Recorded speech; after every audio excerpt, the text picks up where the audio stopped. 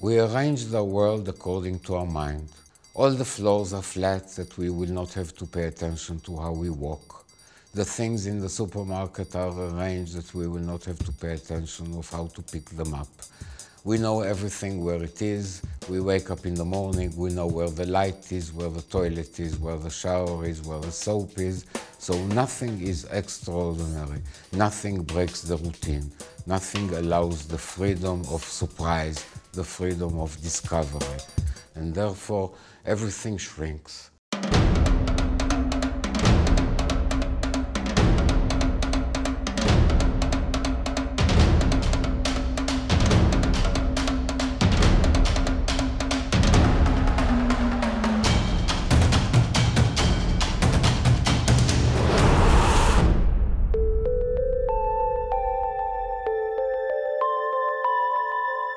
In the world of today, everything shrinks. Not just our gadgets, but also the spaces we live in and work in.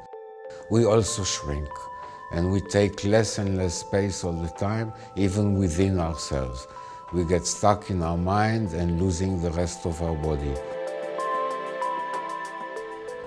When we have a very narrow range of movement, we also narrow the way we think and the way we perceive reality.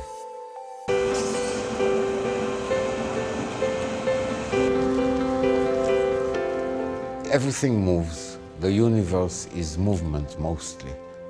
And once we stop moving and we become rigid, stiff and repetitive in a world of movement, we live in a constant conflict with our surroundings.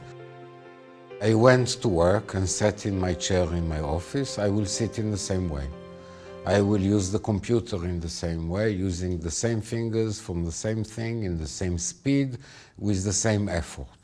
Which means that every movement will be almost exactly the same replica of the movement before, as if I'm a machine. And the body is not a machine. It's built to move in variety of ways, in freedom. And once it's designed like a machine, it starts to have the same problems machines have, in which joints get problematic, in which things starts to crack, in things starts to rattle. And for us, it means pains and aches and problems.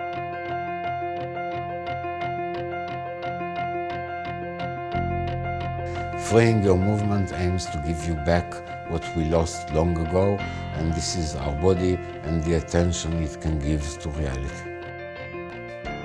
Allowing my movement to be free expands the space around me, makes me think three-dimensionally and not in a chronological order necessarily, and allows me to perceive life in a much deeper and wider way.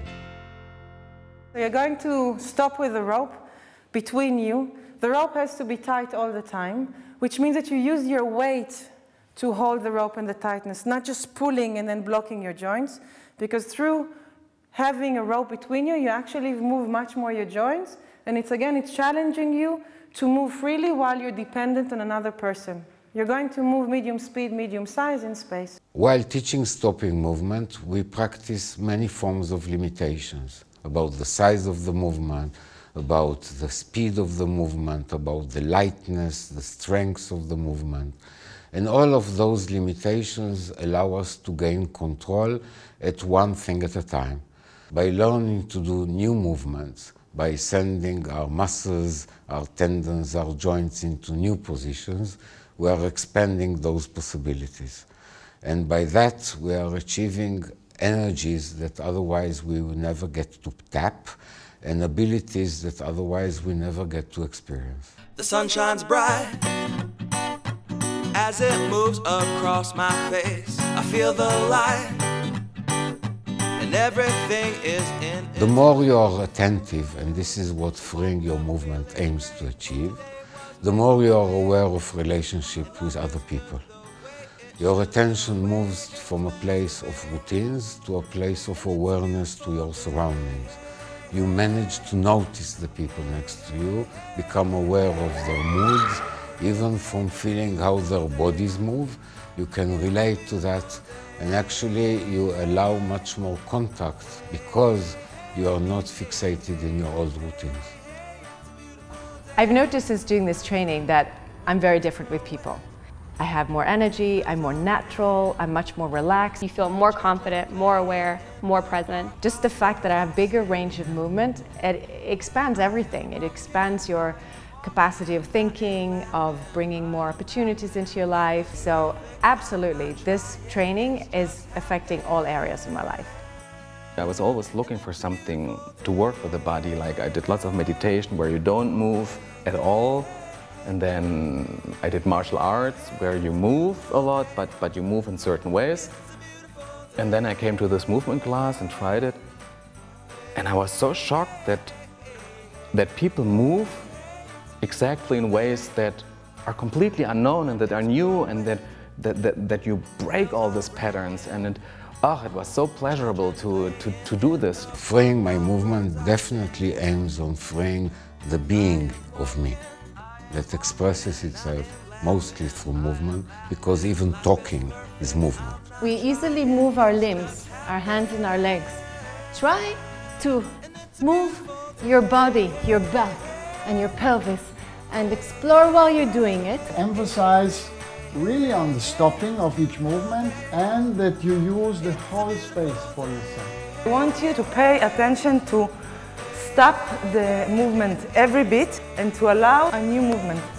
Once I'm learning to stop in movement and the range of my movement increases, it doesn't feel so well to be inside a routine.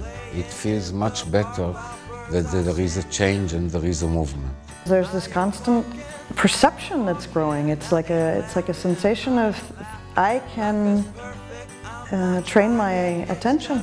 To enjoy life much more, that I don't take life so seriously and heavy, and this is very new. The biggest effect is really the stopping and the precision that I have the control to stop something, to move into a situation that I enjoy or get out of a situation that I don't enjoy. The good thing is that it's not learning intellectually, but you can really feel connected to how you move, what you allow yourself to move, which qualities you allow. You can perceive actually the freedom that you want. So absolutely, this training is affecting all areas of my life.